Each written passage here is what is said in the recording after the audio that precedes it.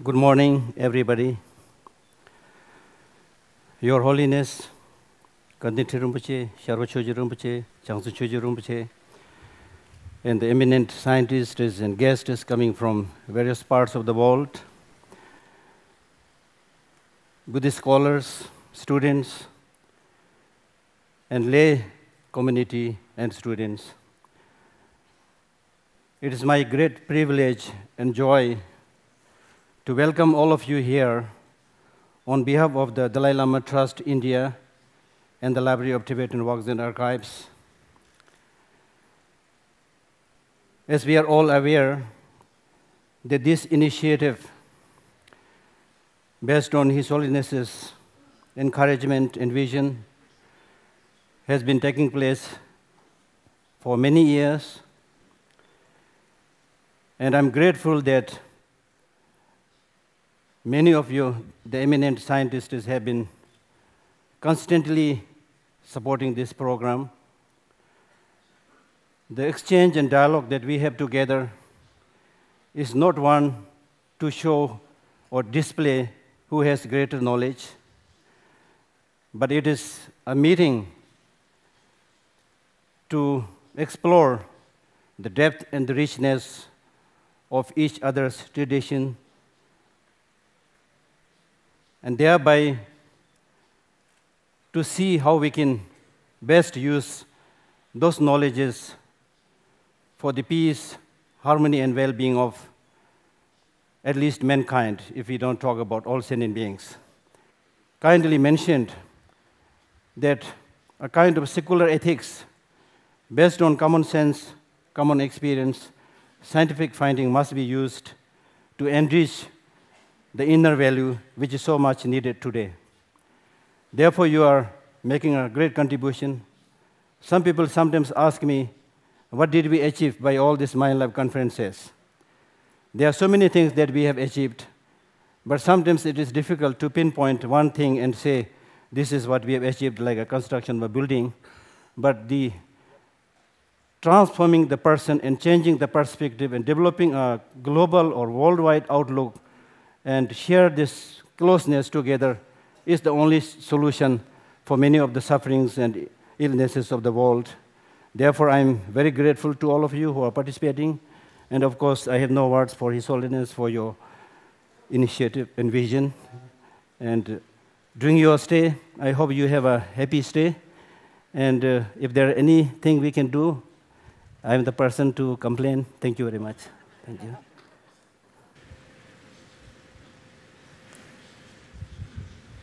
During the last 25 years, we from the Mind and Life Institute have often gathered together as scientists, scholars, philosophers, and contemplative practitioners in your residence, in your other home in Dharamsala, India.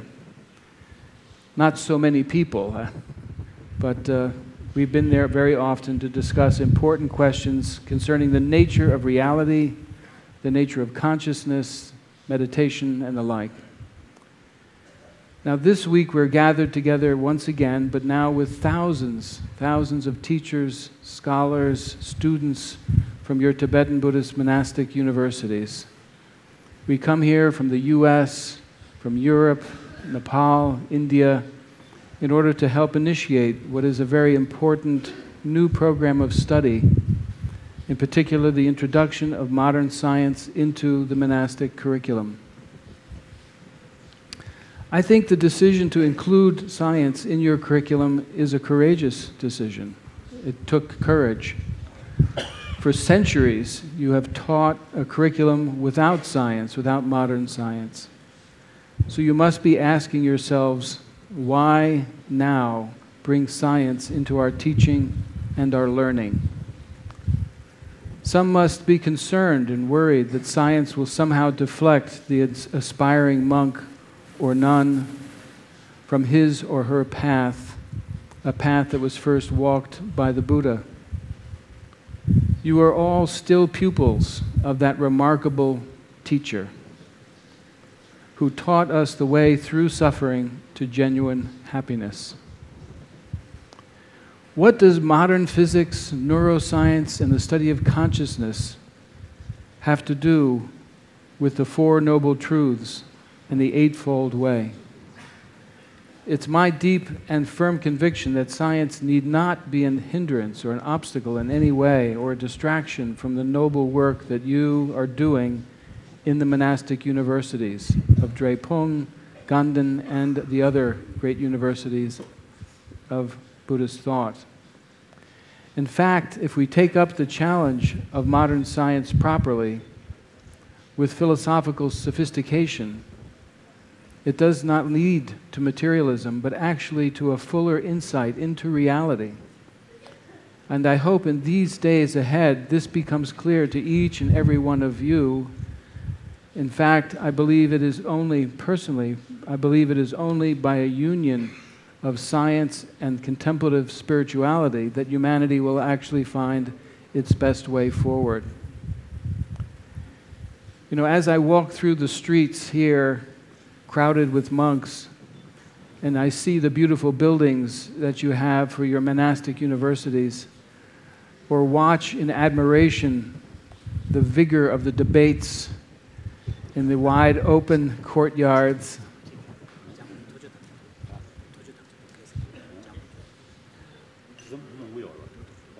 Yes, we saw the debates, right? We heard the debates. We admired the vigor, the drama of those debates, and we hear the chanting and the memorization and recitation of sacred texts.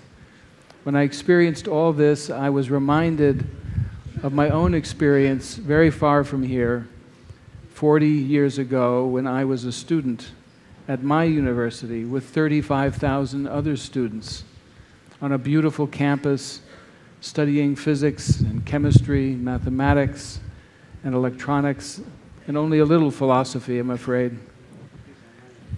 Yet as much as I loved those subjects of science, as much as I cared for them, I was profoundly unhappy and considered actually leaving and quitting my studies.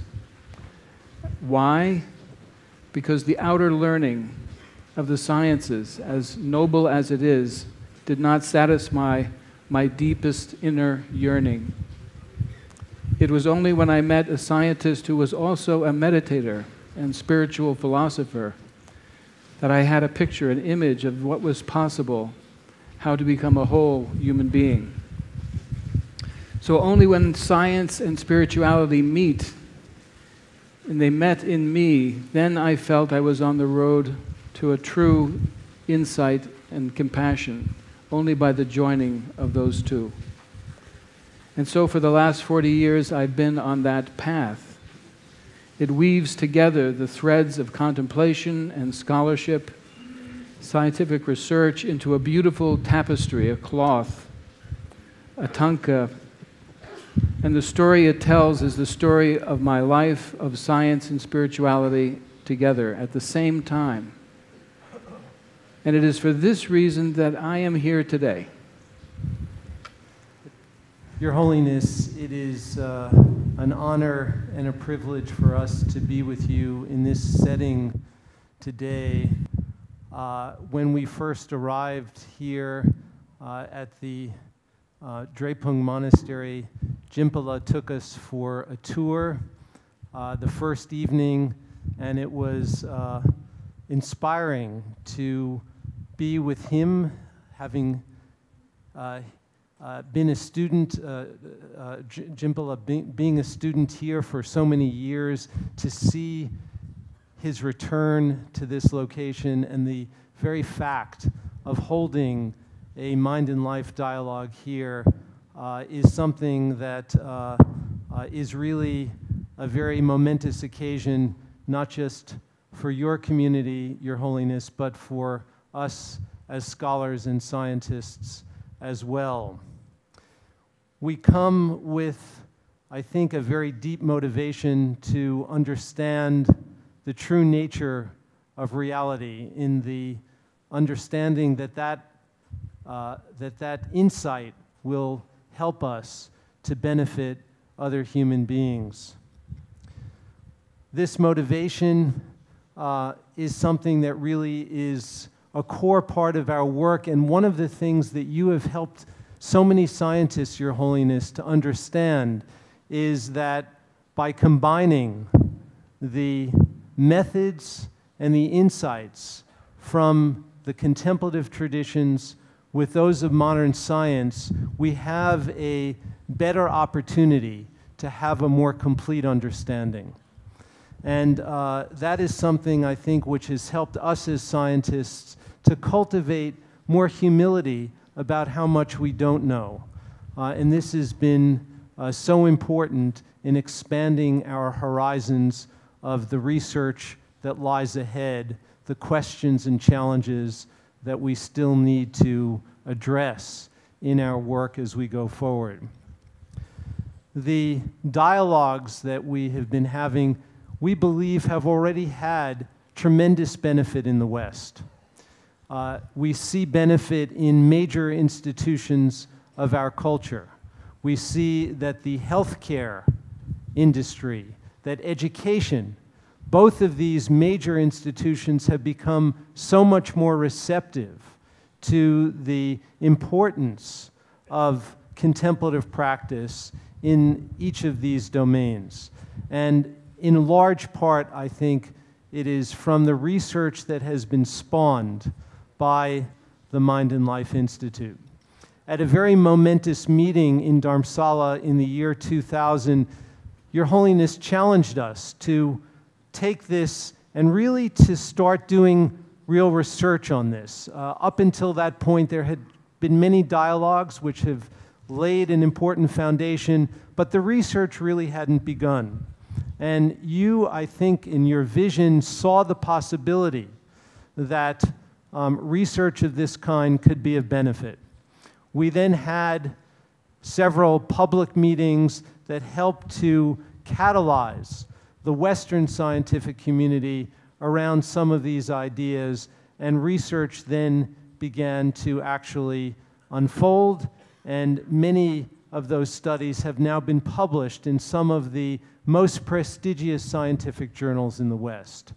That sequence, those events, have been tremendously catalytic in opening up new areas of scientific investigation that many never believed would be possible, at least so quickly. We now have a field that is emerging that we call contemplative neuroscience. And Your Holiness has played such an important role in inspiring particularly the young people who come to the scientific education process with a realization that scientific methods and the scientific enterprise, as it's been conducted in the West, while very successful, is not necessarily complete. And Mind and Life has played an important role in providing a home for these young people to a community in which other like-minded individuals are pursuing these types of investigations. And this has been just such a meaningful part of their life, and I don't think they would be successful without the collective activity that we've all been engaged. Universities today, major universities, are actually interested in hiring new faculty who have research interests in areas such as the application of mindfulness-based practices in healthcare, in treating psychiatric disorders like depression. It is something that is becoming more and more mainstream. The National Institutes of Health, which is the largest healthcare funding agency in the world, is now giving more than $150 million a year to research on the impact of meditation on health conditions. And I think, again, we see this tremendously rapid change that none of us, I think, expected to occur in the way it has unfolded. One of the things that scientists often do when they write a scientific paper after conducting some basic research is in the last few sentences of the paper, they say that these findings may be someday important for benefiting other human beings, for helping to relieve suffering. And I think that Your Holiness has helped us to bring the practical import of this work to right in the center of what we're doing, and we are now collectively as a field beginning to do research where in the process of doing the research we are benefiting people in real contexts by applying some of the methods from the contemplative traditions in ways that could help people and at the same time conduct our scientific investigations. It's been thrilling for us just in the short time we've been here already to see to get a sense of the possibilities of more significant interaction between our traditions. Last night, when we observed the debate, Jimpala was translating some of it for us, and some of the issues that were being discussed are actually issues about which scientific research has something to say.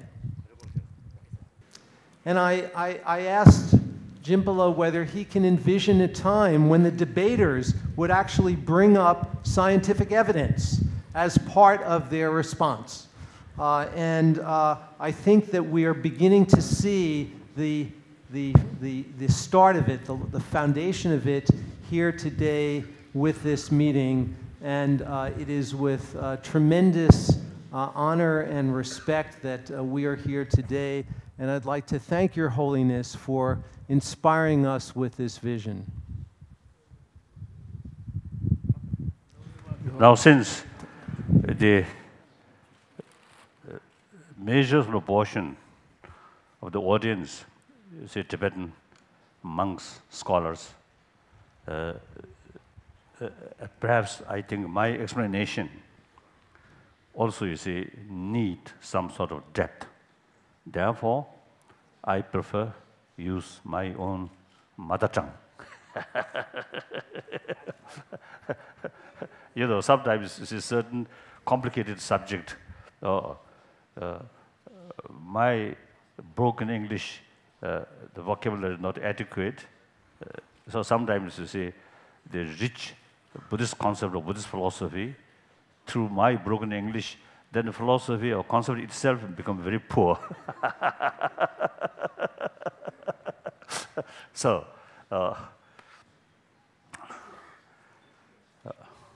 다 그러셔서, 코난도 그러셔서, okay.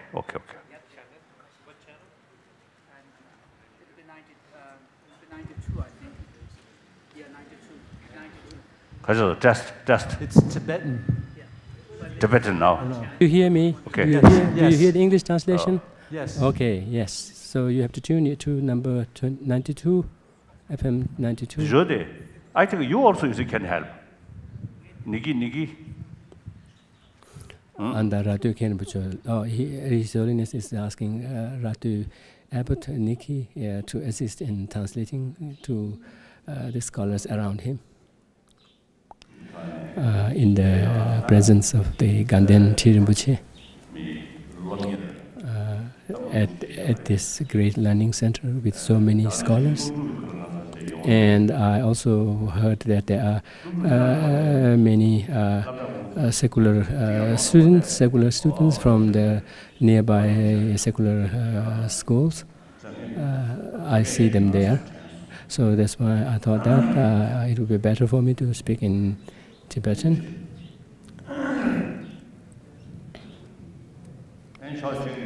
On the one hand, the place where we are convening this conference is this is usually referred to as the second Nalanda of ancient India. So this is considered to be the second Nalanda of Tibet after the first Nalanda in India. Ever since the second Dalai Lama, Drepung has had a special has had a special connection with the series of Dalai Lamas and has been the main learning center of the lineage of the Dalai Lamas. And today here, as a part of the monastic institution associated with the lineage or the line of Dalai Lamas, as a member of the lineage, to those of you from the West and foreign countries, particularly the scientists and scholars here, to all of you here,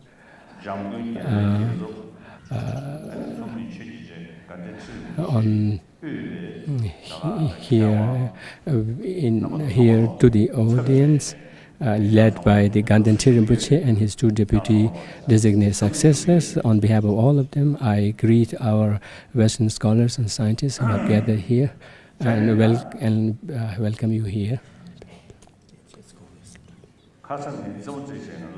Yesterday, when we had a brief meeting on the upper story, I jokingly shared with you, saying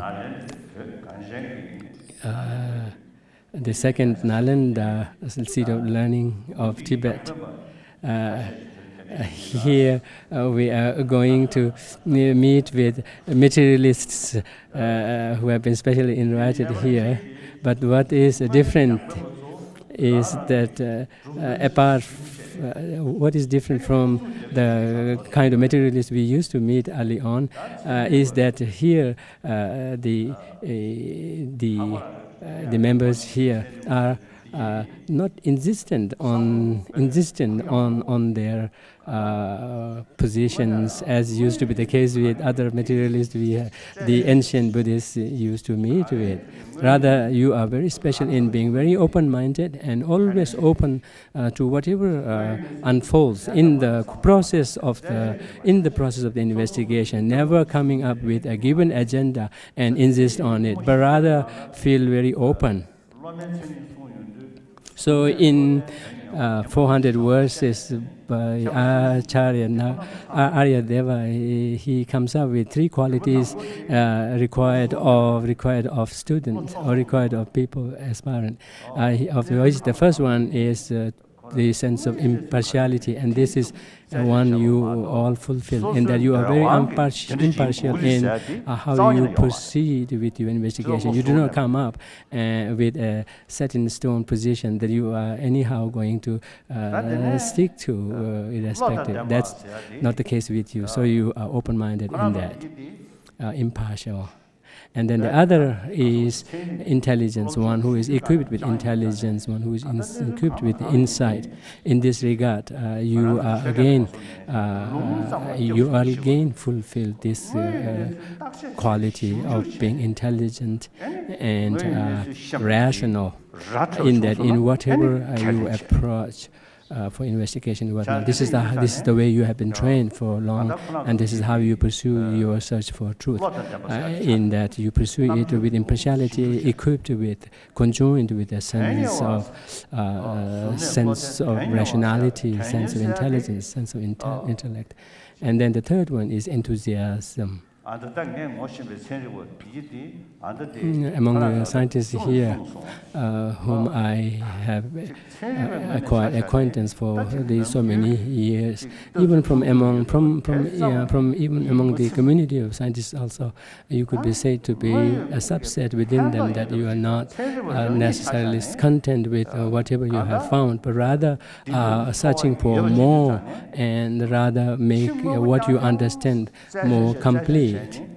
Not confining oneself with mere outside-oriented investigation, in the wake of which one becomes oblivious of who oneself is, what one undergoes in terms of experiences. Rather, you are among those who have pursued your investigation to the point that now you have come up with this sense.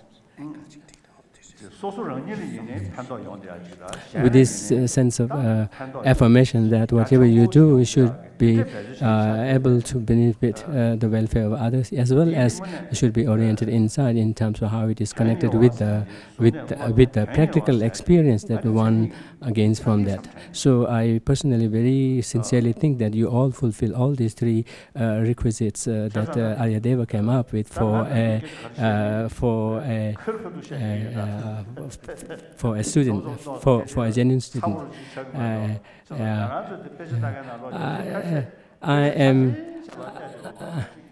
I am known for my frankness, and so those among us within the monastic community, we sometimes tend to rely more on scriptural authority. Although in the case of Vinaya, monastic preception as Vinaya and Abhidhamma, of course one could make an excuse that that's the way, that's the area where one might have to rely on spiritual authority as much. But in the case of Madhyamaka, the middle way philosophy, in the case of epistemology and whatnot, that should not be the case. So there one should be very clear in how to pursue the search by relying more on rationality. Where, say, if the subject of investigation is what we call extremely hidden, then there might be an exception that there the direct reasoning might be scripturally oriented. But there too one has to build the basic foundation for allegiance to those statements on the basis of one's evidence and findings supported by rationality. So in this case, sometimes even the scientists might excel us in their being so impartial and rational oriented. And then another thing is that very often we find, though sadly, that some, after pursuing their studies, they do not seem to have pursued it with a sense of benefiting others, although there may be many who would pursue it so, but not everyone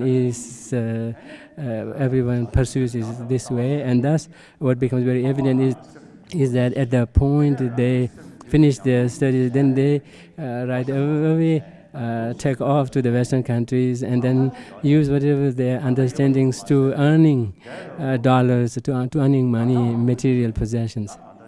So that's sometimes the case with some students, although that's not the case, of course, for everyone, because we have seen through the course of history that so many wonderful masters with benevolence core at their heart have been produced and have served humanity on a large scale through their own practice, through their own teachings and whatnot. So that's how I see those of you who are present here and others associated with you fulfill those three qualities of being a genuine student, a qualified student.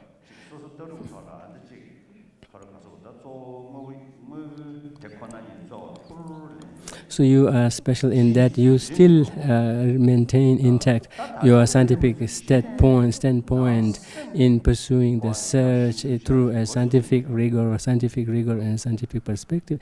Yet at the same time, you have this additional perspective of being oriented inward and looking for how what you learn and what you investigate is then connected to becoming a better person in terms of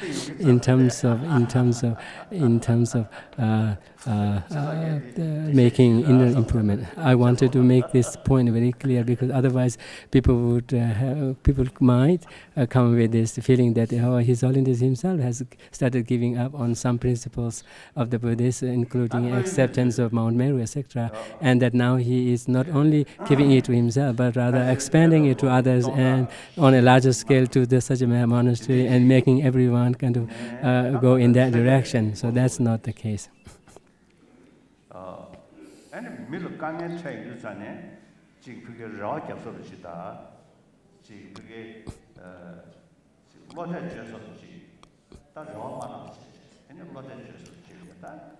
Now it has been for some time. Yes, if we look back to the history of mankind, we see how when people meet with difficulties, seeing that the problems before them are overwhelming, that they would resort to look for some power beyond them. And that's how faith into supernatural phenomena happened, and that's how people carried on for the next 4,000, 5,000 years. And then eventually people began to investigate a little more, and thereby exerting their own potential more. And through that they use tools to investigate their field of search. In this regard, I see a parallel between the Buddhists and the scientists, in that in Buddhist teachings we have the presentation of the four kinds of reasonings. Of which one is that of natural reasoning. Natural reasoning in that one has to allude to the natural working of phenomena. Based on that, then we come up with the additional reasonings, such as that of the function and that of the validity, reasonability, etc. So, in terms of the tools that we use, it seems like we have a parallel ground there.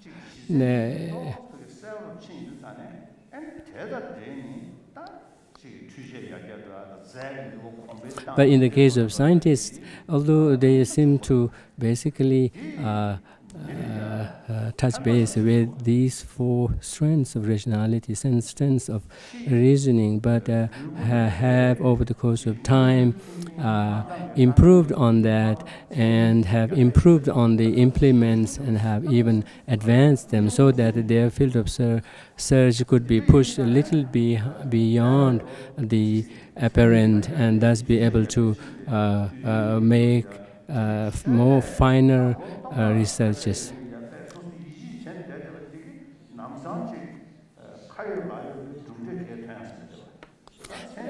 At the same time, what has become apparent is that this.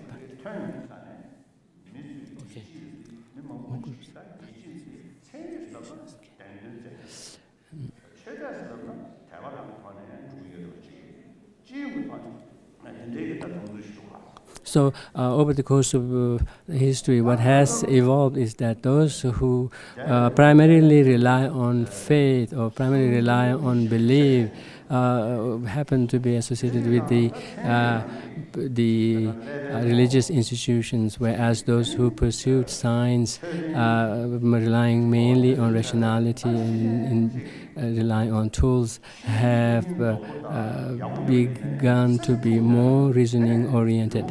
But then through the course of the history, what has become apparent that from the scientific community pursuing reason and material evidences, they also experience inner distortion, inner imbalances, and because of that, being felt on the individual level, that expands out, is reflected on the society, and thus in the society, several evidences of social unrest have become apparent, have become spread out.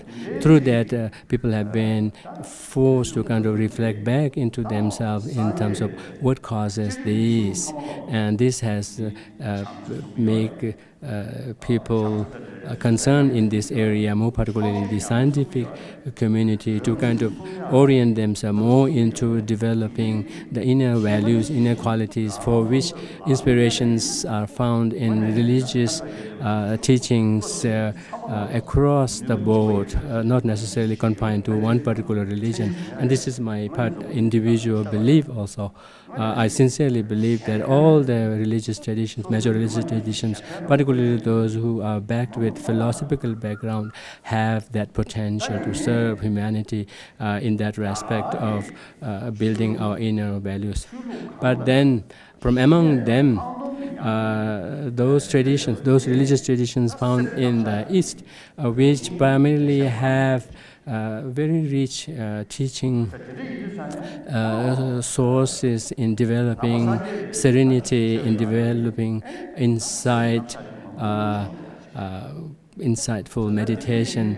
They seem to have a special added resource of very rich mental techniques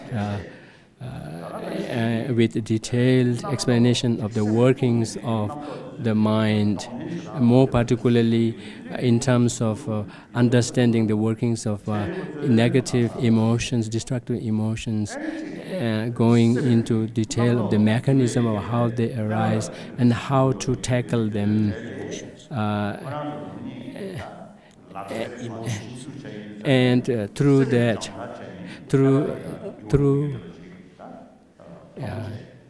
because of this reality from the scientific community with their concern led to looking deeper into the science of brain, how the different mental states affect them, change them structurally, functionally, and through that their attention had been led to these traditions with rich explanation of the workings of mind and mental states. So in this regard, I want to expound more from the Buddhist perspective. Nagarjuna very clearly states that Buddha didn't say that the sufferings are a natural thing that are bound to happen no matter what. That's not the stand.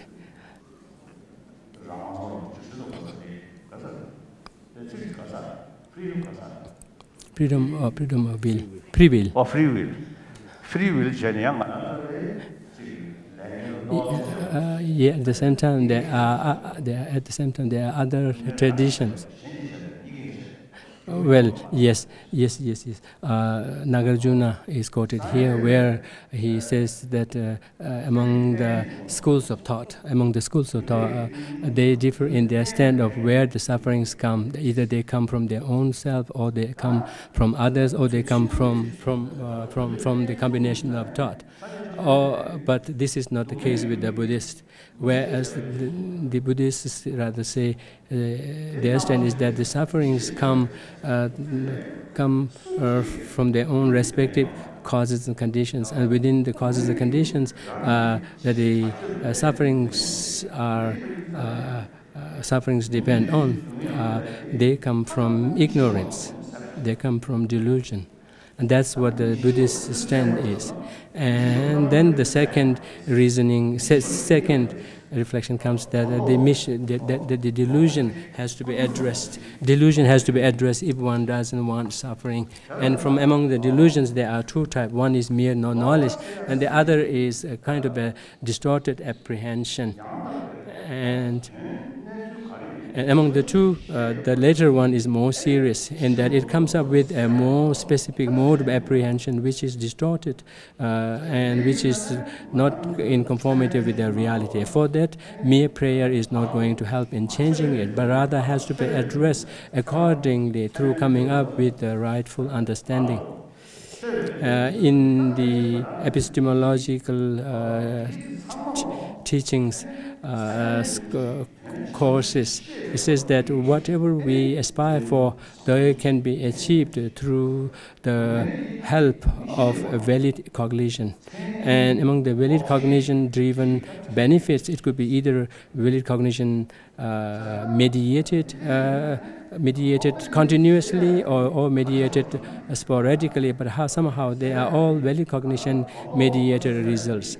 And from among them, the result of overcoming the misknowledge, delusion, has to come up with a well-informed understanding,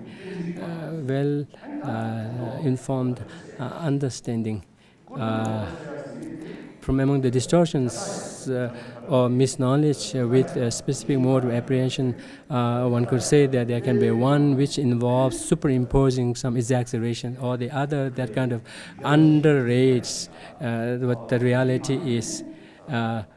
So again here, with regard to the method of addressing it, has to be done accordingly also. Not that any kind of valid cognition would have to be done accordingly. So thus, every result that we aspire for, more particularly in regard to success in overcoming suffering, has to be valid cognition driven, either mediatedly or either continuously mediatedly by valid cognition or sporadically mediated, but has to be driven somehow by the valid cognition. That's the reason why Buddha has taught his disciples not to rely merely on his words out of devotion, but rather investigate the things for themselves and come to confirmation with regard to the workings of it.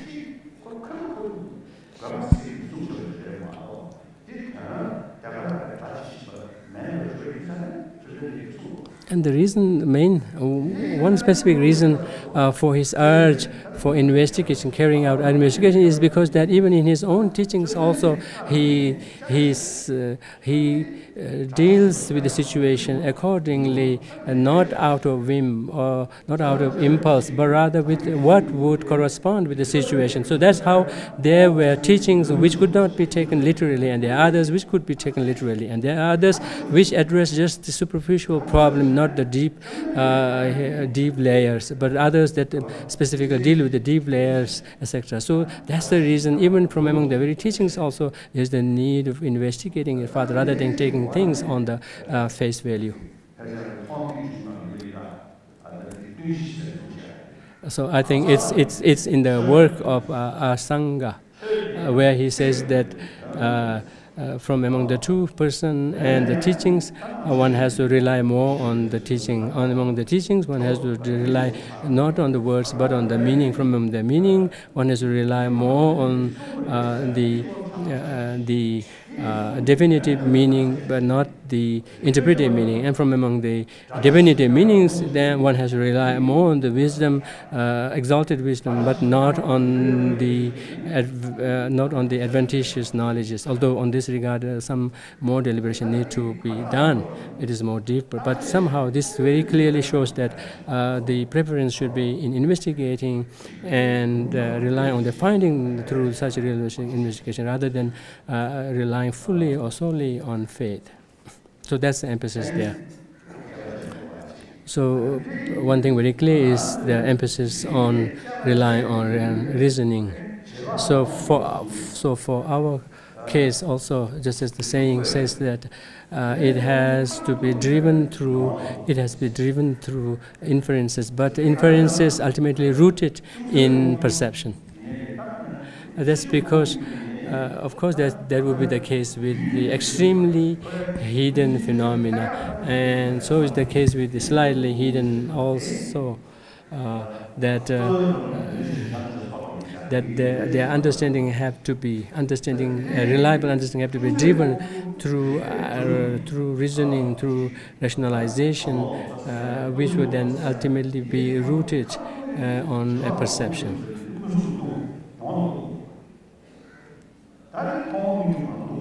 So that's how it all boils down to the to the empirical perception, empirical finding.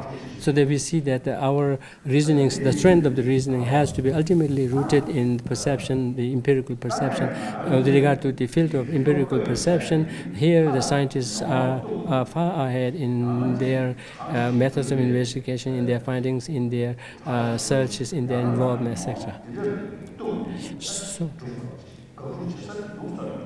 So that's how, in terms of topics like dealing with the working of special mental states, etc., they have to be rooted in perception, in the sense of what we ourselves experience.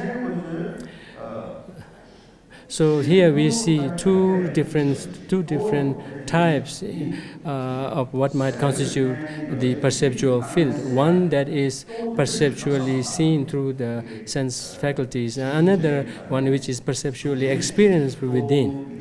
So far the scientific investigation has, of course, been rooted or grounded or has started their starting point on the perception, but more on the perceptual fields of the sense faculties, not so much on the perceptual experience of the inner consciousness. And that is because, that is understandable because that is much more difficult to pursue from there. So that's how, so far, the scientific field of investigation has mainly been confined in this world of the outer world, though rooted in the perception and the perceptual fields through the faculties. But then, over the course of a year, now things are beginning to change in that their attention is being driven more inward into the empirical perception of the experiences, inner experience of individual, since that has much greater connection with the actual experiences. So in this regard, it may be just a case of where we have emphasized more or not, or where each of the traditions emphasize more or not. But I don't see a contradiction there. There's not a head-on collision there in any way. Even in terms of the method, in terms of the pursuit, I don't see any contradiction. I particularly remember very clearly when I personally have been advised, have been talked out of such a conversation, or pursuing such a conversation by others, although with sincerity. But I have always been primarily driven by the teaching, by the insight in Buddhism that one has to base one's understanding, experience through investigation. So here, whatever investigation you undertake, it has to be geared towards searching the truth. That will have the effect of dispelling one's distortion of the reality, be that in the sense of underestimation or in the sense of overestimation. And in terms of the field of investigation, the Buddhists come up with three major fields of investigation, fields of phenomena: the evident one, the slightly hidden, and the extremely hidden, whereas the scientists so far have mainly been involved with the evident empirical world, leaving out the less evident and the extremely evident ones. But then in this field, the way the scientists have advanced is really impressive. In that, say, in the case of the empirical things, in terms of their being ephemeral and changing and whatnot, the scientists, the connection with the scientists, involving with them, getting to involved with them has really helped me in my understanding of the subtle impermanent nature of things, in that through the use of tools in instruments, I have been able to observe the constant influx of things more clearly and more directly. And likewise, so goes the same with the concept of non-self. We have always been pursuing, pressing that yes, there is no intrinsically or intrinsically independent self out there that could be approached. That could be the light has just gone. Is it still working? Yeah. So even in the case of the concept of non-self, with my involvement with the scientists through their findings in the field of the working of brain, I have really benefited from this, and my understanding on Buddhism has really increased. The only casualty you might call is the belief in Mount Meru. That may be the only casualty, but in terms of other realms of understanding, I have been really appreciative of this involvement that has really benefited me personally, and likewise the rest of our community could look forward to this. And as we have heard, even from the scientific community, they have acknowledged that they have also benefited from this. So this kind of a convergence, a dialogue has really benefited mutually. So that's the reason why I, from my own experience, from how I personally gained from this, I have been pressing that this could be broadened and institutionalized so that the entire community could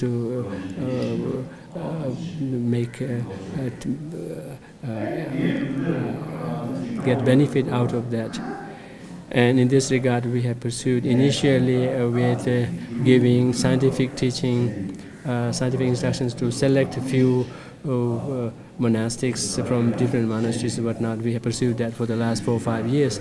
But now has come a time where we are making the plunge in making it more broad-based. And now, very soon, we are coming to the time when officially the courses in science would be incorporated into the monastic curriculum. And because of this upcoming eminent phenomena, eminent change, I have proposed that this Mind and Life teaching, Mind and Life conference be convened at the monastic setting.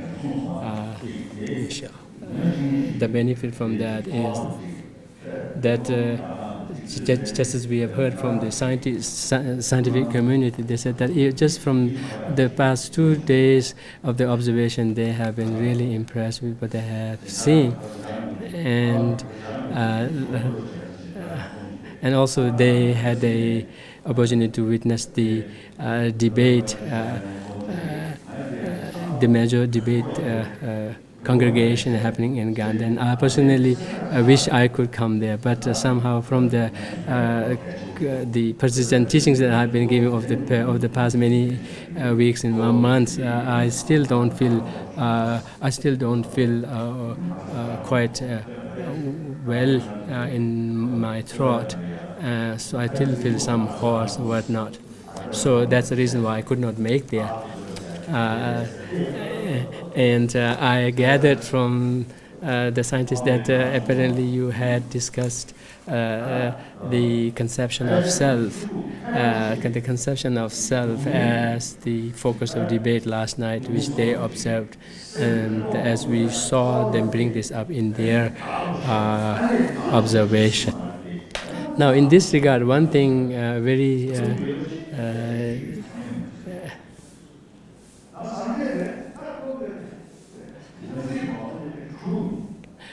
one thing interesting about the conception of self is that irrespective of whether a particular religion come up so pronounced and so refined in terms of what it is constituted of, how to address that or whatnot, because either directly or indirectly they do seem to address this conception of self-centeredness, of this conception of holding on to an absolute concept of oneself. But one thing special about Buddhism is that it has a very pronounced, a very refined understanding of what constitutes this conception of self, what are its implications, how are the ways of addressing it, and how that would have the impact of advancing one's welfare. So this is the particular, the specific about Buddhism. In the case of the monastic community here, people have been pursuing their studies years after year, and some have been very, very successful in this. But one thing that I want to remind them is that the way that we have come to preserve the tradition of Nalanda is through the combination of study, reflection, and meditation, and that's the main way how we have preserved it. And I hope that through your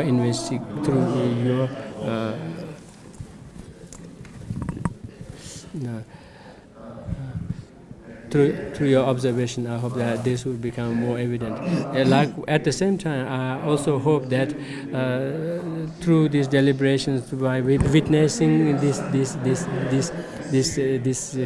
dialogue, I very much hope that the monks would come out with the impression that the scientists too are involved with very profound topics in their observation, in their investigation, and would have some sense of what might have been going on in the past many years in Dharamsala. In the past many years in Dharamsala, in terms of the dialogues. So that's the reason why I have proposed for this meeting to be held here. However, all the scientists with their full dedications, with the interest, they have come here from far away. And this meeting with great scientists and how it develops, what is the reason behind. And in another sense, I remember very vividly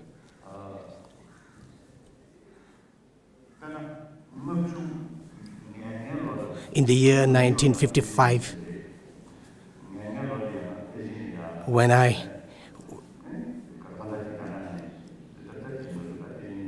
went from Beijing, Mo Zedong. I met Mo Zedong often, many times.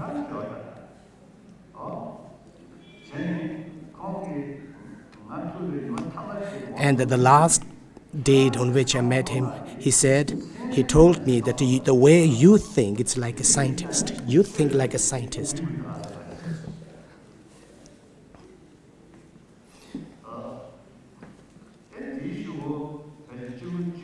And then after that, in the year 1960s,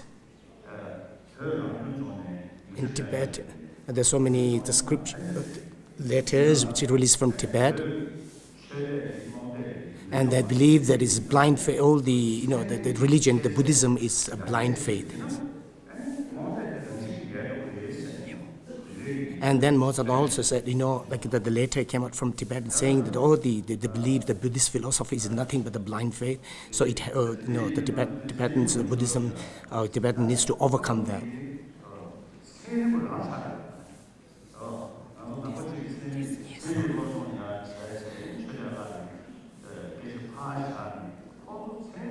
Now that the scientists are real.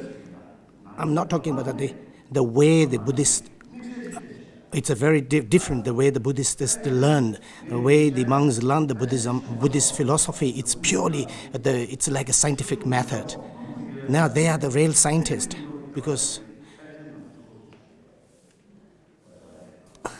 no, what he meant to say is like the way the monks study, the methodology of how the pedagogy of what the monks study is purely like a scientific method. Made speechless. And then as the science advances, that the many people in the world, the long time back, the scholars, they used to say, the Tibetan Buddhist scholars, they used to say that if you study, if you become scholars of the science, if you're good in science, that means you won't be able to, in fact, those people who said, who are good in science will not be able to understand the Buddhist philosophy. Now they have been made tongue-tied. Earlier they used to believe that those people who study science, the monks who study science, will not be able to explain, especially during the debating and all, dialectic, they won't be able to get a win over the opponents. And many say that, as the science develops, the Buddhisms will decline. And one of the reasons, the first time when I met with the scientists, I had two objectives. I have two. I always said I have two objectives. My first objective is the knowledge, to expand our knowledge. There's no judgment, which one is good or which one is bad. It's non-judgmental. For example, in the Buddhist philosophy, when you want to study it,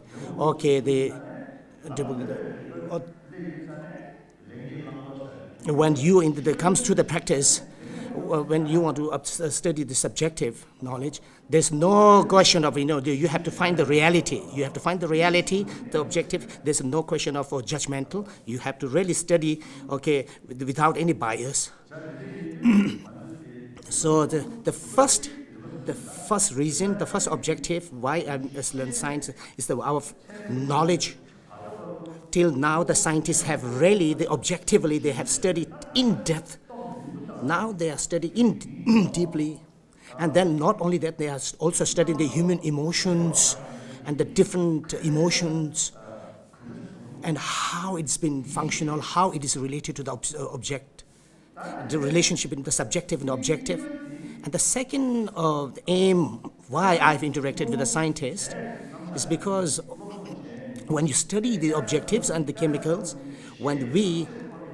after studying and learning, then what is the beneficial aspects of all these science we will try to get. For example, in medicine, where they have studied the human body, and later on they found out the benefits of all this medical research, and then they expand the knowledge, and then those which are harmful, they reduce it, and they try to block it, they try to stop it, and because of that, because of the chemical analysis, chemical reaction, and this is the second. And the second one there, you have to have a judgment, you have to decide which one is better, which is good. Like that, when you think about the consciousness and the emotions, when you go deep, when you start understanding what is, we are not talking about the life after death, we are not talking about the nirvana, we are not talking about whether you are up there to, the God, realm of God, in this life, in this world, we want this world, in this whole world, to have a better world, more peaceful world, and a happier world. And when you start understanding the emotions and the consciousness and what is the root cause of what makes the happiness, what is the main root cause of is a root cause of suffering, and that we have to know, and then we should have the antidote for that, and try to the causes, we try to reduce it, resist it, and then we to try to find out, subdue all those negative emotions, afflictive emotions, and then try to find the better. I have many friends, they have highly expert and highly known, but the scientists who are brain neuroscientists, they are expert scholars, but they himself, but personally, it's a very unhappy, and I had lots of worries.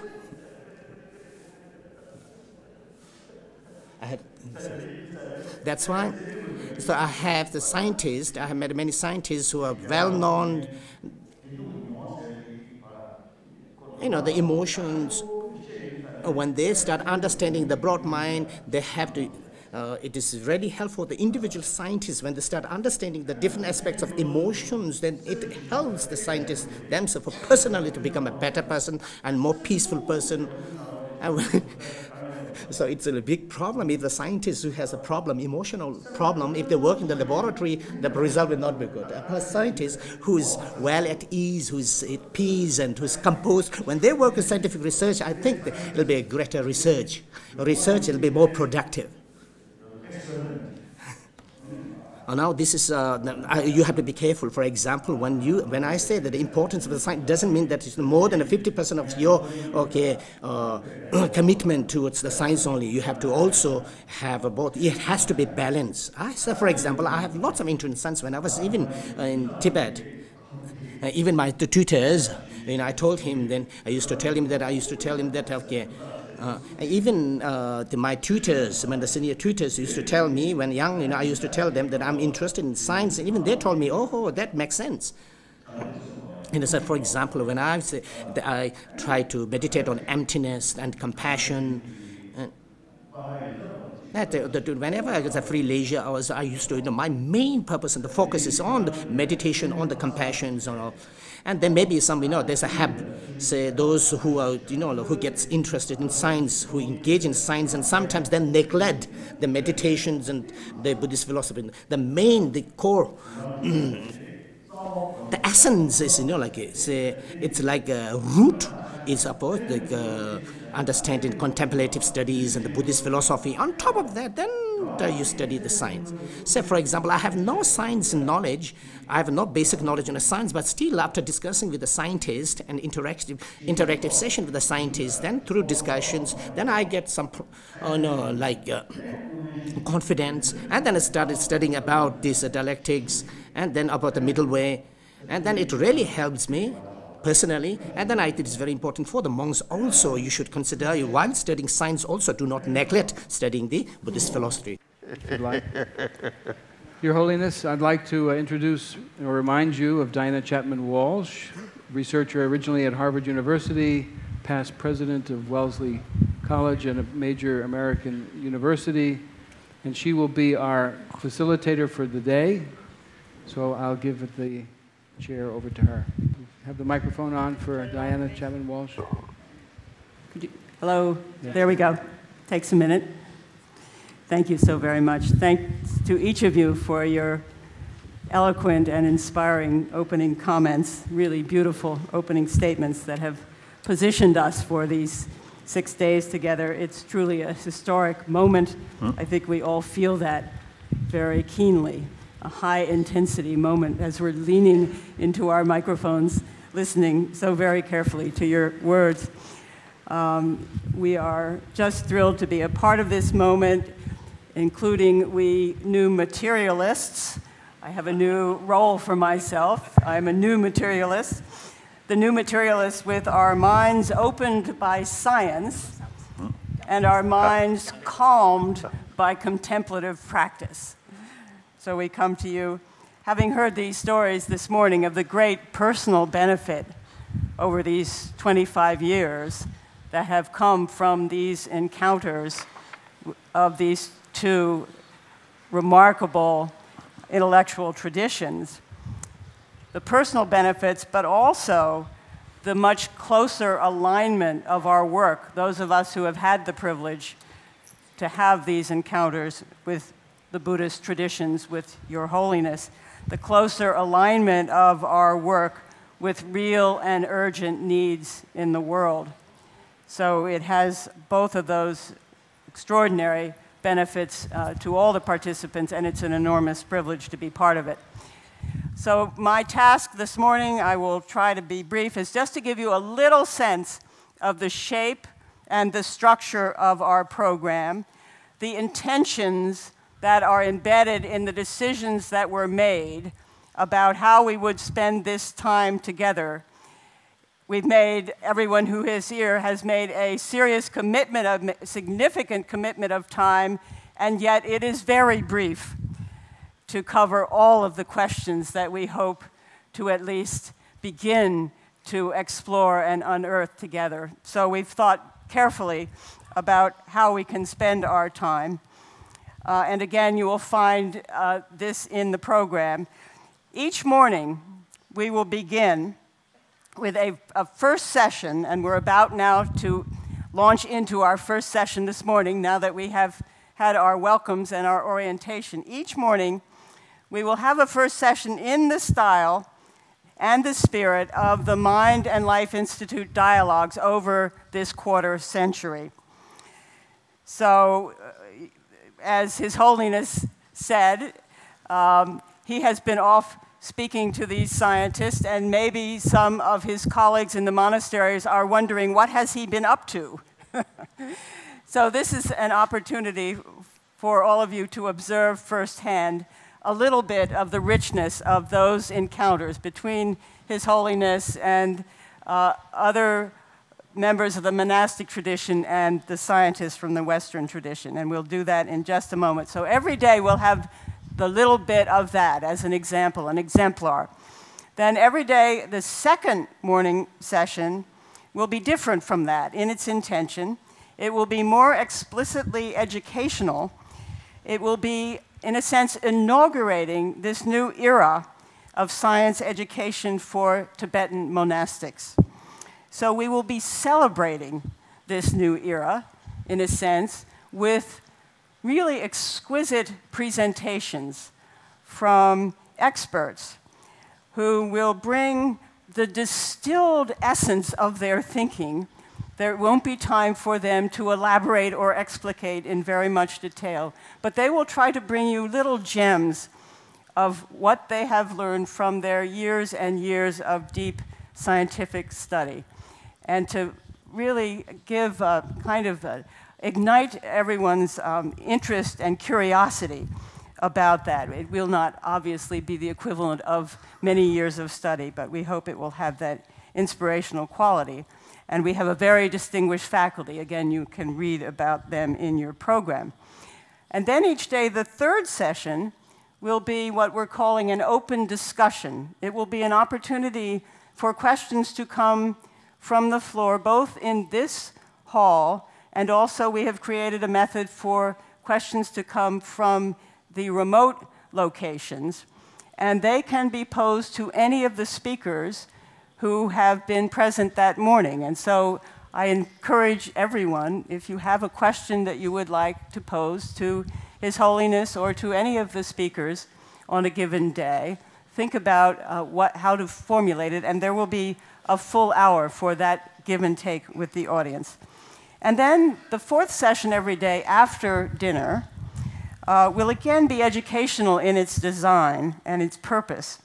So we will have speakers who will again bring a topic and explore it carefully and in a way that those who are not as familiar with it will, we hope, be able to follow and think about its implications. Of course, we hope that everything we do here will be educational in some fundamental sense, educational for all of us, and that, of course, is the great opportunity that we have before us. So the arc of the week in terms of its conceptual organization begins this morning with a more general introductory session, and then the next days we delve more and more deeply into specific topic areas, so physics, neuroscience, and so on. And again, that's well described in the program. I'll begin, Your Holiness. And I'll begin first by reminding you that you asked for the content of this Mind and Life event, that there would be 3 topics. The topics would be modern physics, in particular quantum mechanics, and we'll also weave in some relativity theory. The second topic was neuroscience, which Richie Davidson, Tanya Singer, and others will speak to. And the third topic is consciousness research, which Christoph Koch, Mathieu Ricard, and Michel Bitbo will speak to as well. So this is our scientific program. And we can only, of course, begin what is a huge and challenging field of study. But I hope that the monastics here will get a flavor for these 3 remarkable fields of modern research, which you have found so interesting. We'll also be speaking at the very end about applications, particularly applications of mindfulness in the areas of clinical work and in education, so that one can see that the fruits of this, what seems to be very abstract, perhaps, study between Buddhist thought and science actually has already shown to have great fruits in the world. I'd like to begin by showing a picture of a very young scientist. This is probably from about 1945, 43, something in there, who made a discovery.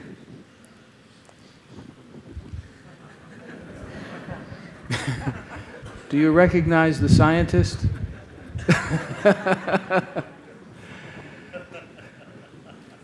You tell the story in one of your books of how you looked for the rabbit in the moon.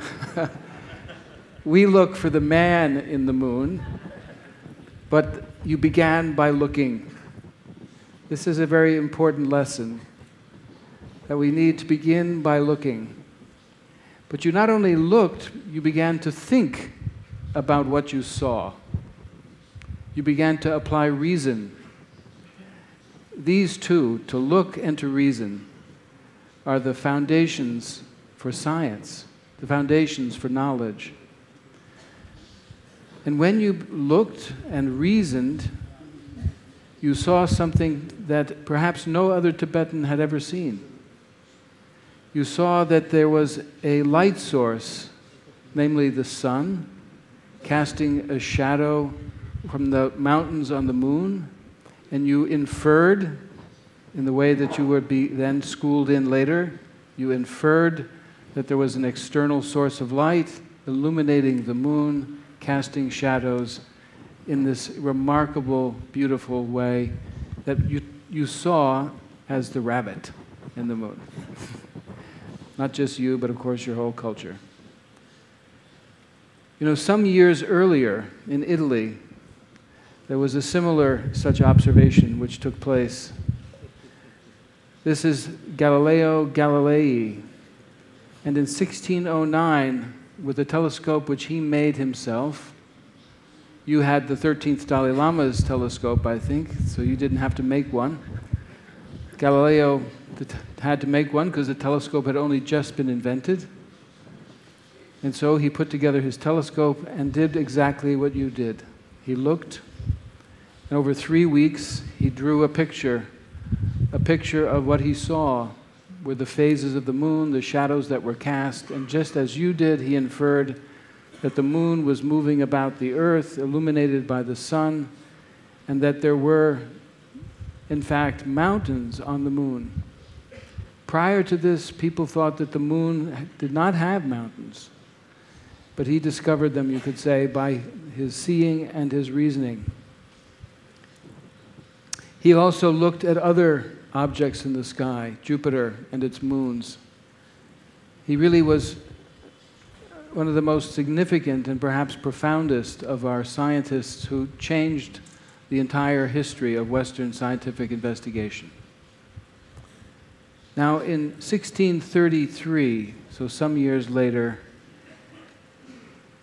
the Church, the Catholic Church, put him on trial for heresy because,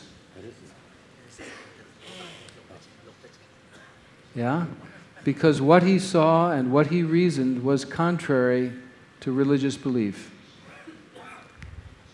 He refused to really recant. He refused to deny his inferences, and he stayed with what he saw was the truth. They threatened him with torture, with death, and finally they put him into prison. Through the intervention of a friend, they made him stay in his house, and so the last 9 years of his life, for these truths, he was confined to his own small house. I see you haven't been confined to your small house. You haven't been tried for heresy, but... Fortunately. Sick by name. Because of the Dalai Lama's name. The Dalai Lama's name gives you a certain privilege, yes. But I hope that many, many other monks and nuns will look through the telescopes and will also reason about what they saw. I tell these two stories not only because they're so similar. I can see by the way you're looking at the microphone that you have great interest in electronics. Like if you have not heard, then I'm going to explain. Most probably, I remember, most probably in the year 1958, most probably 58 or 57, the previous Dalai Lamas, there's a huge telescope, and I used to go out during the daytime, especially when I was on the roof of the Potala, then I used to view through the telescope, and there's nothing else to view. And when in Nubalinga, there's a place called Namdegong, on the moon. I used to view the moon and the stars, Moons and stars, I used to go up on Nubaling.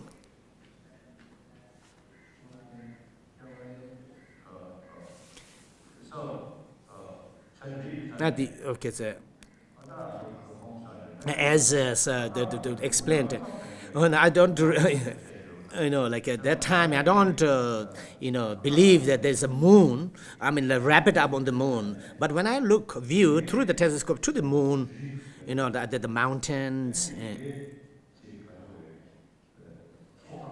okay, the dried lake, and then from the side, the mountain ranges. And during the night, when I viewed, when the sun sets, and the reflection of the sun rays falls, and then the directions of the shadows towards the east, sees the changes in the shadows there on the moon. Then he infers, he concluded that, it's all because of the reflection of the sun rays up there. Oh, thank you. One evening it was bright, and then the tutor got confirmed, believe it. He agreed what I said.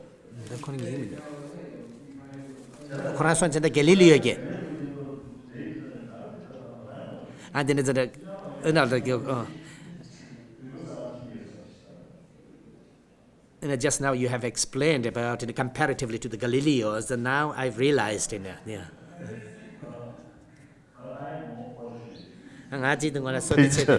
putting house arrest.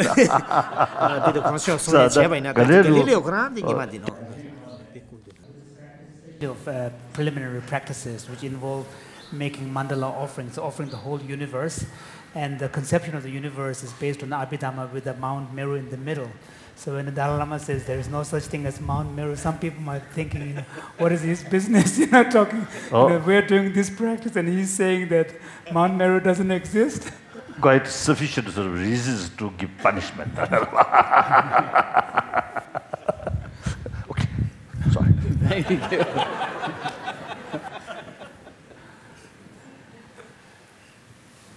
I tell this story because the relationship between science and religion is perhaps one of the most important relationships in civilization.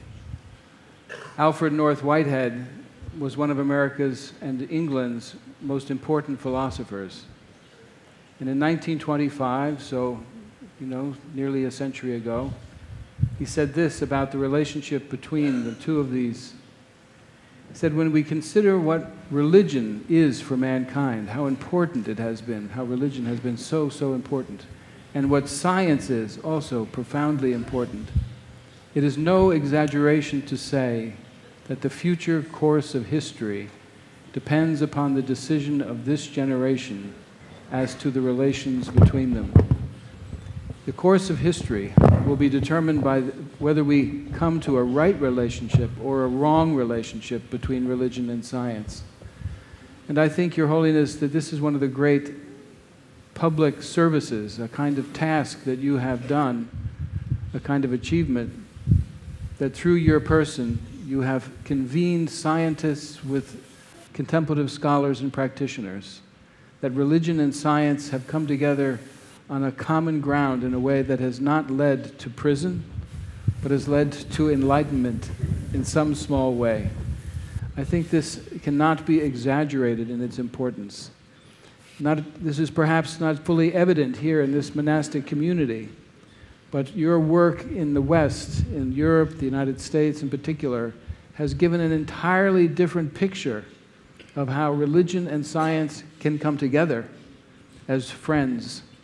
We need not be enemies. We need not fight with one another, much less put each other in prison. And this quote, which Diana Chapman Walsh read in part, for me brings these two together in exactly the right way, where one says, not so long ago, think of Galileo, many people viewed science's objective knowledge and the subjective understanding of Buddhist inner science as mutually exclusive. But a combination of these two can provide the complete conditions for attaining real human happiness. As a consequence, Mind and Life has taken up this really exciting and profoundly important task of bringing these two worlds together in a way that does provide positive progress towards human flourishing. It has done so by publications of the dialogues which we've had together, so that they do not remain only among a small number. And in 2003, you'll remember, Your Holiness, that we had an important meeting at MIT, the first public meeting at which some of the research that Richie was describing was presented. The interest that came from that meeting, especially by young people, young scientists, was enormous. As a consequence, we started the Summer Research Institute primarily for young scholars, scientists, and it's an integrated program of research topics and meditation, East and West, contemplative and scientific. We also started Young Investigators Awards, the Francisco Varela Awards. You remember not long ago we were together in Rochester and you had an opportunity to meet 6 of these remarkable young scientists. And so these are the fruits of that work we've done together, fruits that have been cared for by the Board of Trustees of the Mind and Life Institute, with whom you periodically meet and give counsel on what it is we undertake. I'd like to stop here by way of introduction and by way also of kind of a gratitude, a deep gratitude for your leadership, not only of this monastic community, but your leadership on a world issue, a problem which really confronts the entire globe going forward. I know you do this in modesty and you do this with great humor and joy, but you should know that we understand its significance. Your Holiness, one of the themes that you have requested that we consider at our time together is the theme of neuroscience and also a related theme of consciousness. These themes have been a part of the Mind and Life dialogues from the very beginning. And with all due respect to my wonderful colleagues in physics, I think that the practical consequences of the dialogue with neuroscience have been very evident in the stimulation of actual research, which has been very exciting and I think extremely important for so many different areas. And I'd like to begin by just asking the question, why has neuroscience been such a vibrant opportunity for the dialogue between science and Buddhism? And I think that at its very root, many of the questions that have been historically among the most important in certain branches of neuroscience are really questions that also, I think, are central to Buddhism. Questions such as, is there a self? Where might it be located? Questions like, is all thought conceptual? What is the difference between, or the relation between, perception and cognition? What is the difference between afflictive? So regarding the issue of perception and cognition, one of the questions that neuroscientists have been particularly concerned with is the extent to which the brain provides a faithful and veridical representation of the external world. Or is it more the case that the brain constructs reality in some way? This is a question that we'll be hearing more about over the course of this week, and some of the implications of neuroscientific research related to that question will become apparent. Also, a question that you frequently ask, Your Holiness, what is the difference between non-conceptual and conceptual mental activity? And is there a difference in the brain where we can distinguish between them? It's a question that scientists, neuroscientists, are beginning to ask as well. Also the question of whether there is a difference and what the difference might be between afflictive and non-afflictive emotions has been very central. But I think perhaps the most important issue is that I think that we could say that the third noble truth in Buddhism really, I think from a neuroscientific perspective, is fundamentally concerning the possibility of neuroplasticity, that is, the possibility of change. And the fact of neuroplasticity, the fact that the brain can change in response to experience and in response to training, provides us with, at least in scientific terms, some idea about how the path of liberation might actually occur, how we might find a way out of suffering. Because if the brain can change in these ways, perhaps this provides some important insights about how suffering may actually be reduced. And so I think this is an area where there has been a terrifically important connection between the study of the brain and Buddhism. So I would like to introduce this topic with just a few facts about the brain, and then some illustrations to show that when we go about our world and information comes through the senses, much of that information may be processed by the brain, but is not necessarily conscious. But yet it still affects the brain in important ways and can change the autonomic nervous system in ways which may influence our health. And this gives us some insight about what the role of conscious awareness might be in our minds and brains, which will be a topic that we'll consider in detail in the next few days. So one of the things that we're learning about the human brain is that it's probably the most complicated piece of matter that exists in the universe, or at least on this planet. There are more than 20,000 genes which are expressed in the brain that play a role in the activities of the brain. There are more than 100,000 distinct types of cells and constituents that we find in the brain. These are distinct physical entities that play a role in the operation of the brain. That's approximately the number of brain cells in the human brain, and this is approximately the number of connections among those brain cells. So it is a vastly complicated piece of matter, and the honest truth is that scientists have very little idea about how this actually works at this point in time. Our knowledge is really in a very early stage.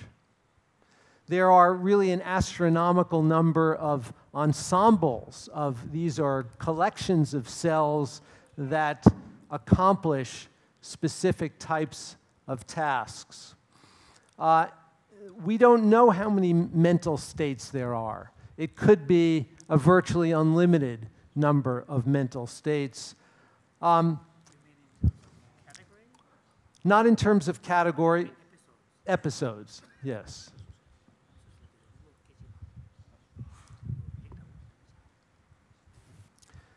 A millimeter cubed is approximately the size of the top of a pin.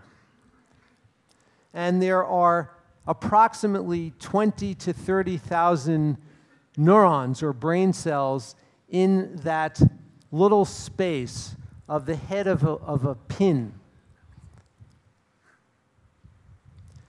There are, in that same amount of space, there are approximately 4 kilometers of axons, which are the connections between brain cells, in just the size of the tip of a pin, approximately 4 kilometers.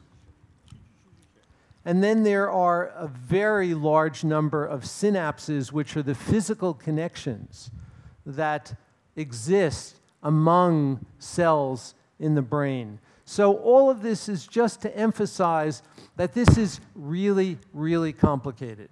and there are a huge number of interacting parts.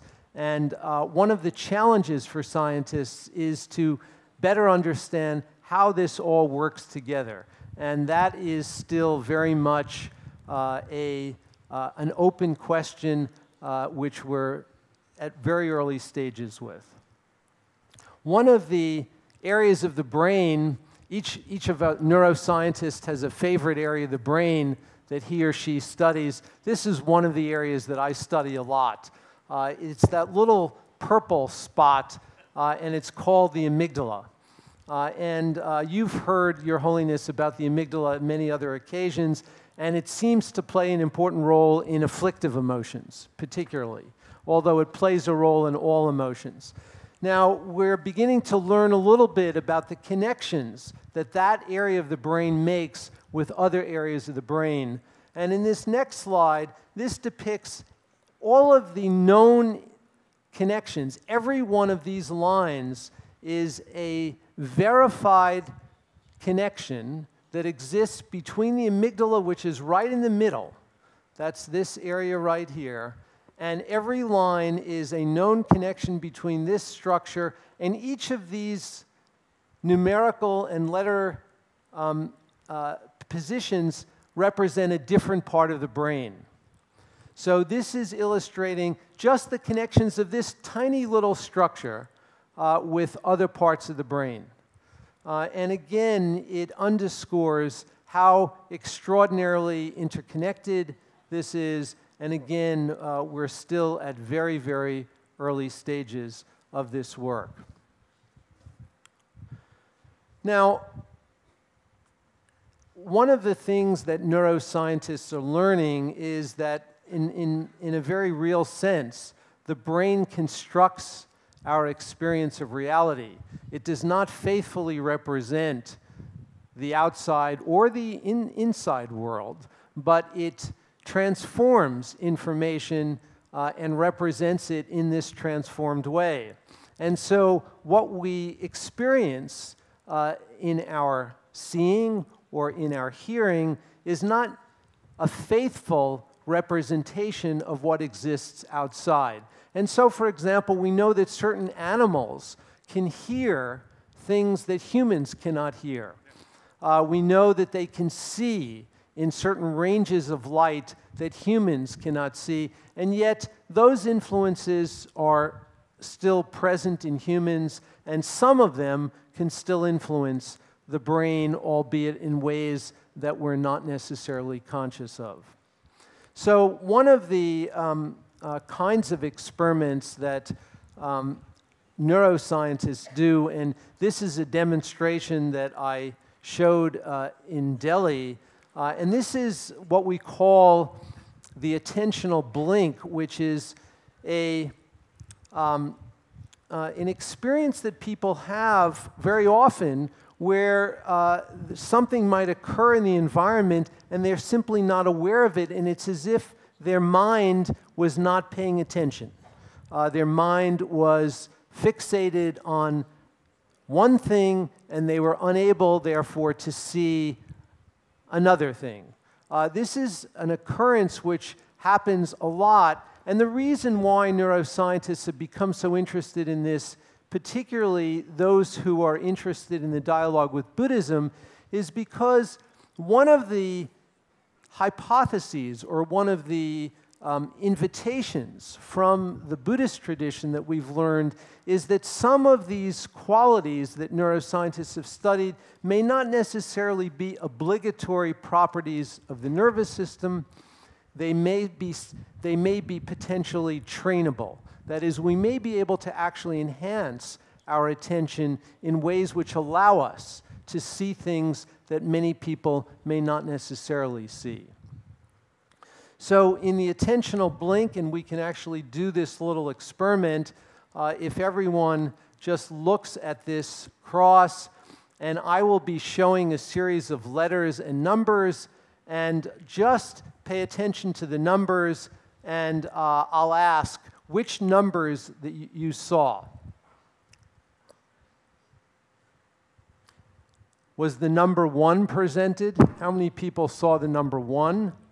number 2, number 3, number 4, 5, 6, 7, 8, 9. Okay. So what was actually shown is, but it is a little more difficult for most people to see the 7. So the way this worked is I presented a series of letters, then the number 3 occurred, and then there were 1 or 2 letters, and then again the number 7. People get so excited about seeing the 3 that they fail to see the 7 very often.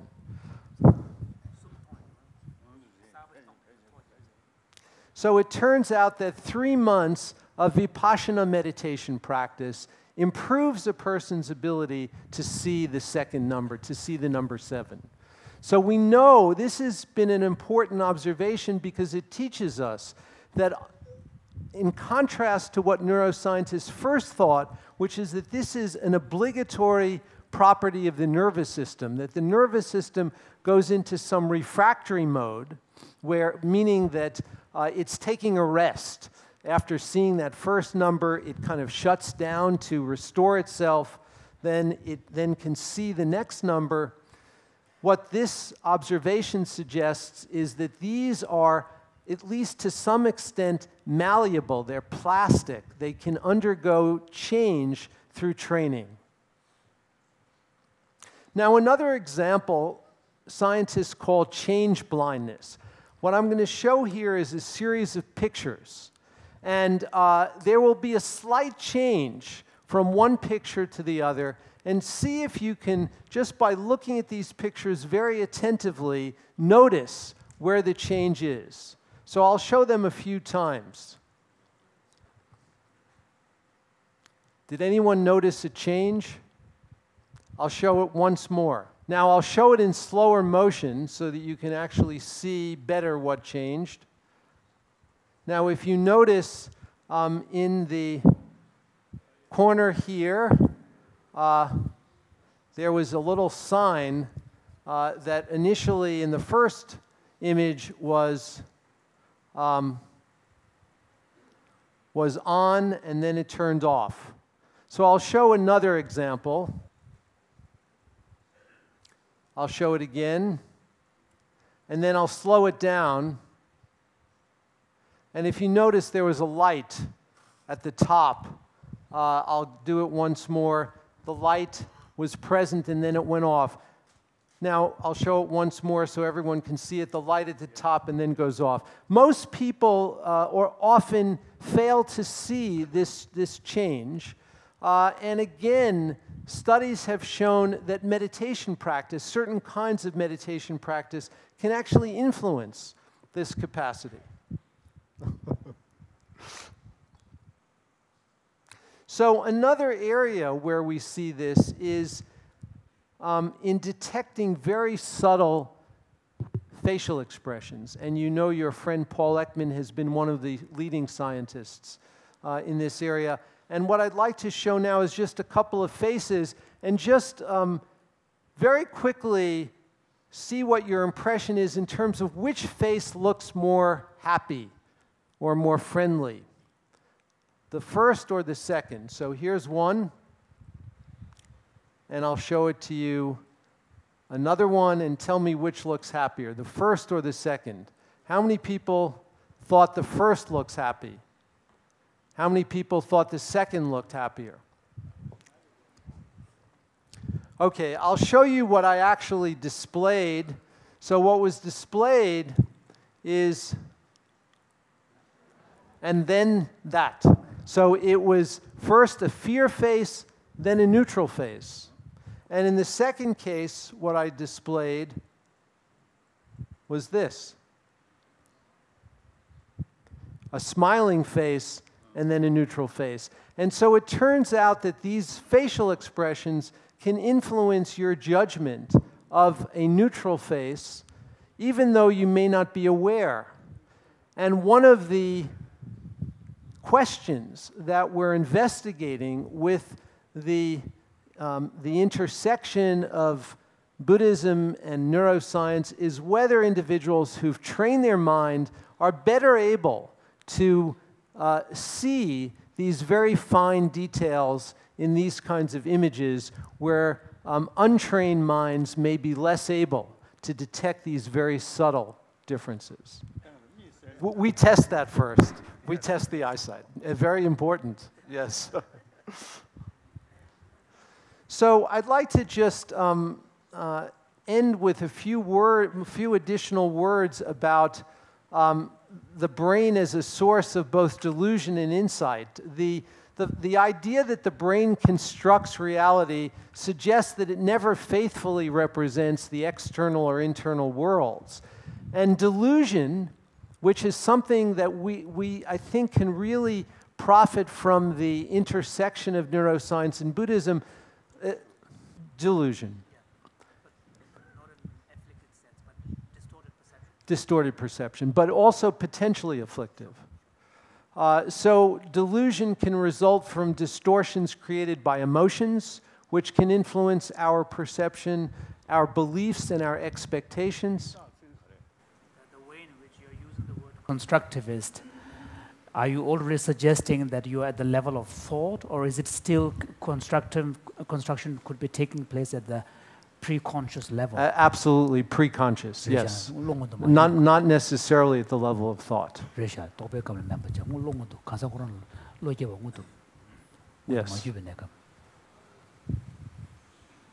She's wondering, you know, the word construction.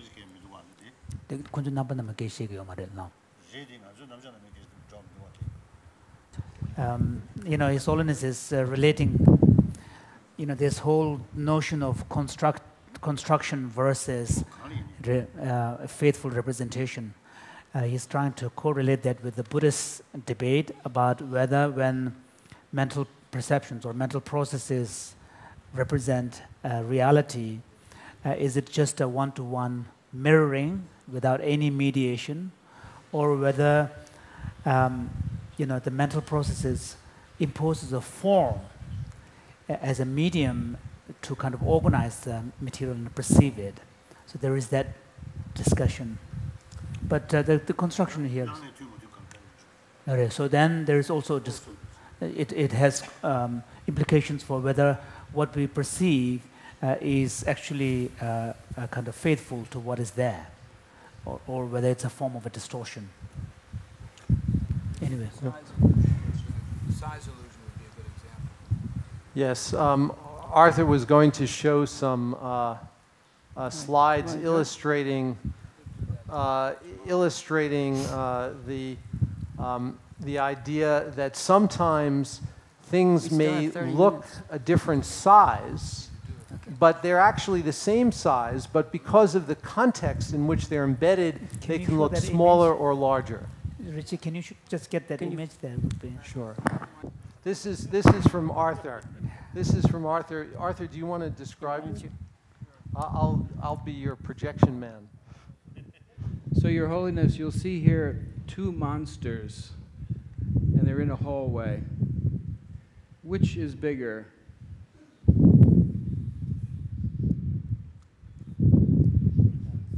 What do you... Is the first one bigger, or the second, the one in the back bigger? Good. Okay, let's show the next slide.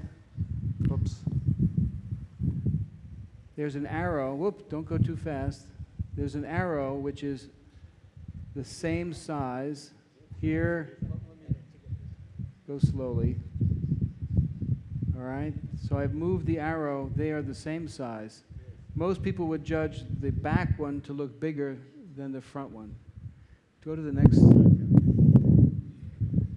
Here you have three soldiers. Which soldier is taller? Most people would judge the soldier on the left to be taller than the soldier on the right. But again,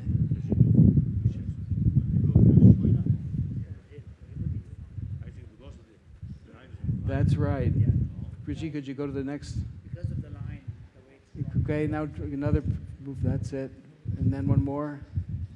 These are actually all the same size, but as you say, Your Holiness, because of the lines that are on the, I don't know whose microphone's rustling, but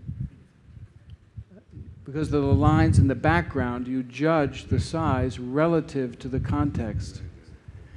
All right? So what you're seeing and judging as a cognition is not a veridical or accurate representation of the physical size, but it's a subjective impression.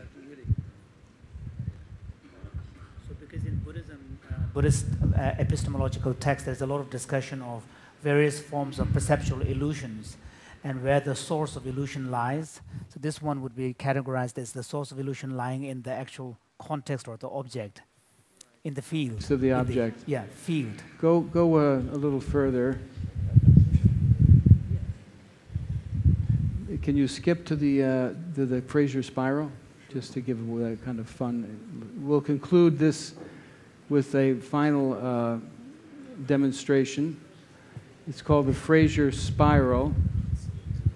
Here, Your Holiness, one sees, most people will see a spiral where it's a kind of circle that goes in towards the center, right, where it gets smaller and smaller. I'm going to put a spot, a star, if you hit just once, on the top. You can see the star at the top. And now we're going to move at the top of the spiral. There's a star, a red star. Yeah? Okay, now we're going to move it around the spiral and follow it. Notice it goes to the same place. You can go back if you want and then forward again. Just backwards. And that's it. There it goes again. So if you trace your finger around the spiral, it's not a spiral, it's actually a circle. Same distance, yeah. It's the spiral 작용을 그걸 안 돼. You see a spiral, but if you draw your finger, you move your finger, it's only a circle. So in reality, on the right-hand side in the lower, you'll see that there's a series of concentric circles in the lower right. So it's basically a concentric circle. It's a set of concentric circles. No difference in the distance. No difference, yeah. So this, is some evidence concerning the relation between perception and cognition. What is it one sees? What is it one cognizes and knows? It raises many interesting philosophical issues.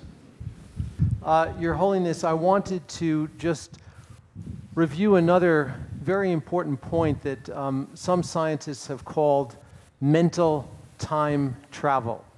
What we mean by that is that human beings have the capacity to reflect about the future and also to reflect on the past. A very well-known neuroscientist who you've met, Your Holiness, at Stanford by the name of Robert Sapolsky wrote a very famous book called Why Zebras Don't Get Ulcers. And the idea that is captured there is that because human beings have the capacity to reflect on the past and anticipate the future, they spend a considerable amount of time worrying, ruminating about the past, and worrying about events that may occur in the future rather than being in the present moment. In fact, a recent scientific study observed in a large sample of American adults, approximately 47% of their waking time, they were not actually attending to what they were doing. Their mind was wandering. They were either ruminating about the past or anticipating the future. They actually, 47% of the time, they were not focused on what they were doing.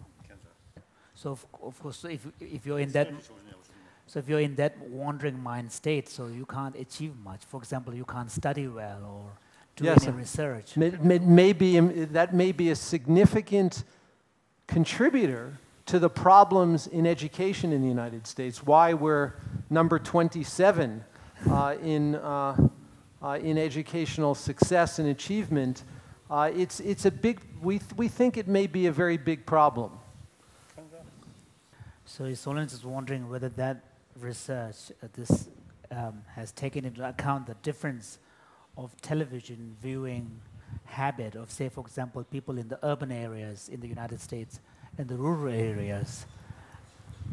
Are you aware of that? All of these individuals in the United States, in both rural and urban areas, there would be access to television. And so I don't think television exposure necessarily... we don't know the answer to that. I think that this is based on about 5,000 individuals, so it's representative, but there's a lot of variation among people. But I think even if you asked academics who are very focused in their work, have we had experiences reading a book, for example? We're reading a book and we turn a page and not actually know what was on the page that we just read. I think if we're really honest with ourselves, many of us have had that experience of the mind. So it's only saying that if scientists acquire that kind of habits, then it's slightly worrying. It's a disaster.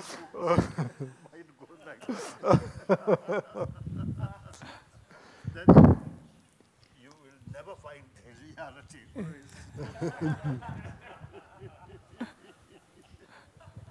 The reason I bring this issue up in a neuroscientific context is because the prefrontal cortex, this very large mass, which actually over the course of evolution has grown the most in human beings compared to any other species. So if you look at the relation between the size of the prefrontal cortex in relation to the remainder of the brain mass, that ratio is larger in humans than it is in any other species. And scientists believe that it's because of the evolution of the prefrontal cortex that allows us to anticipate the future as well as to reflect on the past. Those are skills which clearly are beneficial for many things that we do, but they also can get us into trouble. And that is why we are more likely to get ulcers than zebras, because we have the capacity to worry about the future and ruminate about the past in a way that other species do not. And it is because of the evolution of the prefrontal cortex. It has given us that ability, but it also gets us into difficulties because of that. The object of your distraction maybe can be anything, but the mind just loses its focus and gets distracted. Well, we would make a distinction among certain kinds of distractors. So, for example, you can be distracted by a sound. If you heard your name being called, you can orient, you focus your attention. That's a certain kind of distraction. Then the kind of distraction that we're talking about is more of an internal distraction. It's a distraction from our thoughts and our emotions, which pull us either to the future or to the past. Not him. Because the senses, senses versus the thoughts, the senses are very present oriented. They cannot turn back or project into the future. So it's really a thought at the level of thought. Yes, exactly. So one of the questions which is so important in this area of research is whether the contemplative traditions may have some useful exercises for us or useful strategies for, in some sense, harnessing the potential that human beings are born with to use them for more constructive purposes. So rather than getting distracted in this way and having our minds wander, to harness that capacity for specific beneficial purposes in a focused way. And so one of the areas of active investigation in what we call contemplative neuroscience is how contemplative practices may influence this area of the brain, the prefrontal cortex, in ways which enable this area of the brain to work in a way which is more beneficial rather than being afflictive. So I will end here, and I can just end with a question for Your Holiness about whether there are specific elements or strategies in the Buddhist tradition which you think would be particularly applicable in this context that scientists might investigate in this area. So you have already done quite a bit of research on, adept meditators. So His Holiness is wondering. So meditator, no matter what object, is supposed to see training the mind focusing on single pointed object. Way long. Yes. Yes, and this has been a very fruitful area of scientific investigation, and now there are several very good studies published in the scientific literature that show that certain types of meditation can be beneficial in focusing the mind in this way and may reduce the propensity of human beings to show this mind wandering. It may help focus the mind in that way. There's still so many questions about how this area of the brain, the prefrontal cortex, is influenced. And also, what I wanted to end on is really the big questions, which still are as mysterious as they were at the very beginning of this enterprise, which is, how is it that our experience may actually emerge out of the neural matter that constitutes our brain, which of course is a conjecture, a hypothesis, or if you will, a bias that neuroscientists often begin with. That is a question that still is as mysterious as it was 2 or 3 centuries ago. We also have very little sense of whether it may be possible for consciousness to exist without this material substrate, and this is an issue, or at least without the material substrate that is the conventional material substrate that neuroscientists believe is the key to understanding consciousness. That's an issue that we know almost nothing about. And so one of the things I find most helpful in my own laboratory is just for us all to remind ourselves about these big questions that we know so little about, to help cultivate a little bit more humility as we navigate this difficult set of questions. So, Your Holiness, if we were in your living room, let me turn this on. If we were in your living room in Dharamsala, gathered around the table in an intimate conversation, and you had just heard from these 2 colleagues about how very complicated their topics are, what would you ask them to go away and do? What charge would you give them as they...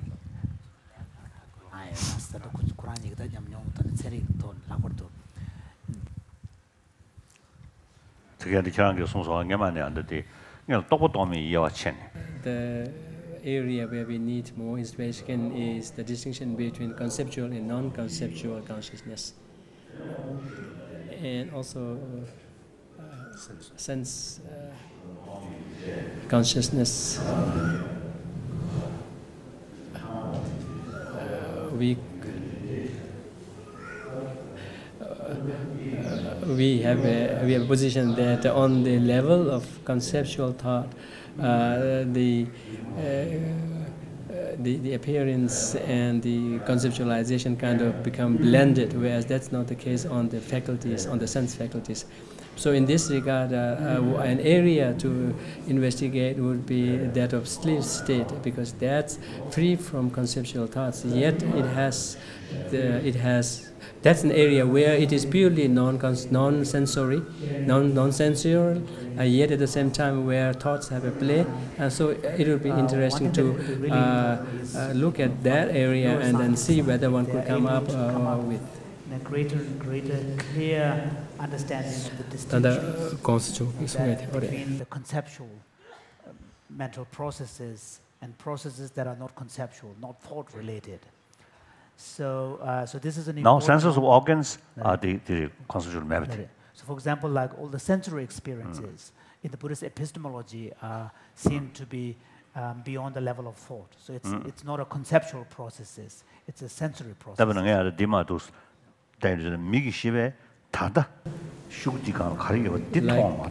here, when I look at the paper in front of me, it sees only whatever is presented there up front, and cannot see things go a little past or in coming in the future, whereas that's not the case.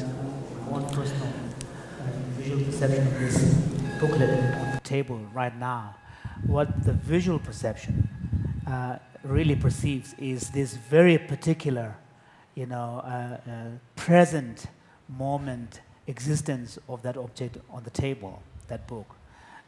Whereas when you close your eyes and you think about this book, then you're at the level of thought, in the realm of thought, where then there is a conflation of time and space. So then you're no longer focused on a particular, phenomenon. So there is that distinction. So it's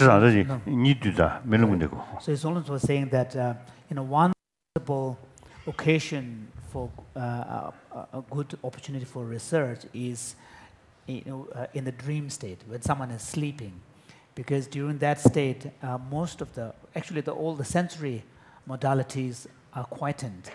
So whatever process that's happening would be at the level of this mental, not sensory.